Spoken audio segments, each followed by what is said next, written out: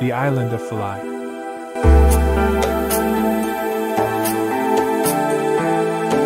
Philae is an island in the Nile River located close to Aswan, southern Egypt. It is one of the most fascinating landmarks of Egypt. The island of Philae is a small island, about 450 meters long and less than 150 meters wide, captured the imagination of many travelers to Egypt from early times.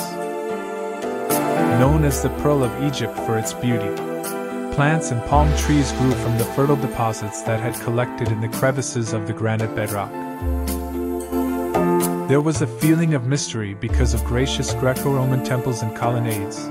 Kiosks and sanctuaries rose proudly against the skyline.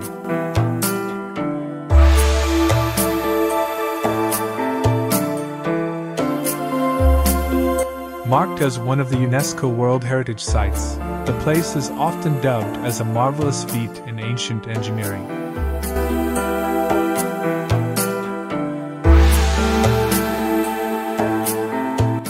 Deeply connected to the cult of Isis dating back to the 7th century, the temple was constructed by Nectanebo I. The construction of the Aswan Dam in the early 1900s threatened to submerge several ancient Egyptian landmarks.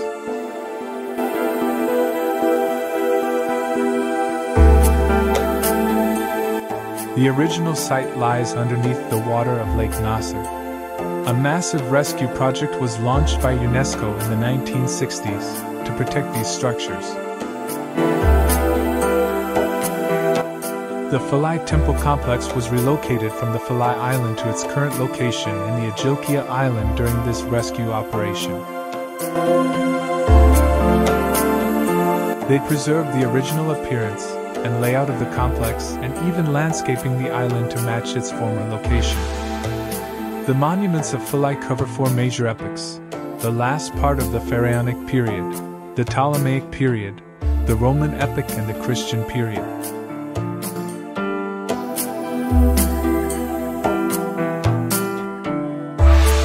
The chief monuments are the Temple of Isis and her son Horus, the beautiful Arch of Hadrian, the Temple of Hathor, and the Kiosk of Trajan.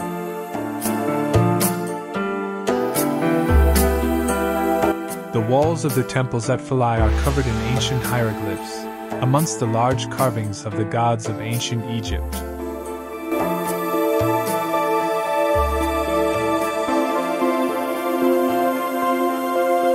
The Temple of Philae is the main feature, and there are several other smaller temples on the island where tourists admire spending time there. Built during the reign of Ptolemy II, Egypt's Greco-Roman period, the Temple of Isis at Philae is dedicated to Isis, Osiris, and Horus.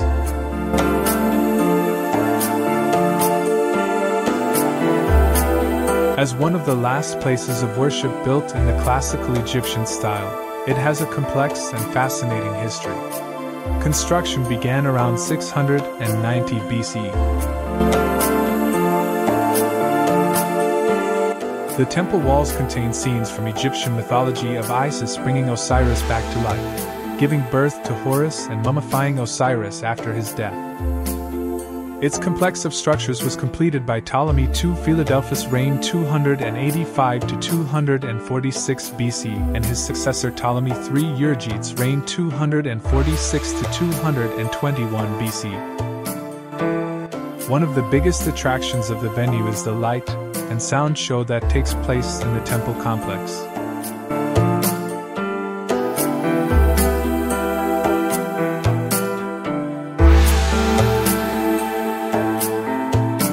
During this event, the entire temple complex is lit up in fabulous lighting and sound effects, laser projections to create an interesting spectacle in the region. The audio commentary is available in many languages like French, English, Spanish, and German.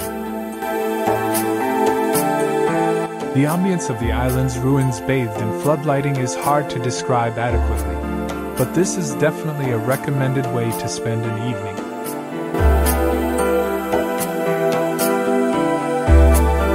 Kiosk of Trajan is one of the most beautiful and elegant buildings, which is a characteristic of this island and dates back to the Roman era. Trajan consists of a rectangular room surrounded by 14 columns with flowering crowns, and small walls were built between.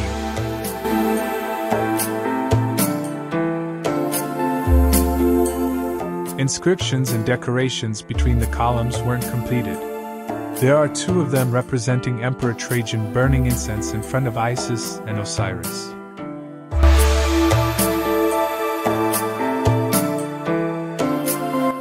It has three entrances, the first in the east, the second in the west, and a third smaller door in the north, and it is known as Pharaoh's Bed.